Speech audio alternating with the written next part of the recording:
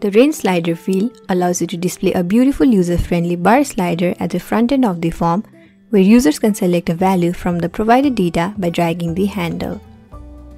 So in the field option, you can change the label, add meta key, description, and also enable the tooltip for the field. Next, you will also be able to set the step that the sliding handle will take when your users will use the slider in the front end. Further, you can also set the minimum and the maximum value of the slider in here. Now under the advanced option, you can see a lot of options for customization. So let's go through it one by one. First, we have the skin option. This option can be used to select the sliding handle type. You can choose from flat, big, modern, sharp, round, and square. Next one is slider handle color.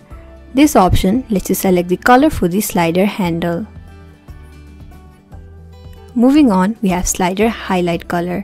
This option lets you select the color for the drag slider track. This color will be shown in the track from the starting point to the current portion of the slider handle. And lastly, we have slider track color.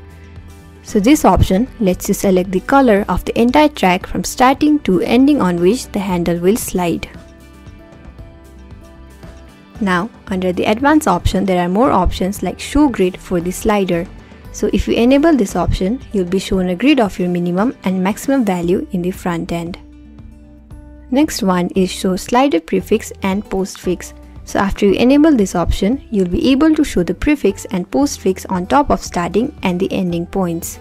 So for example, we have used go as the prefix and stop as the postfix on the slider, which looks like this on the front end.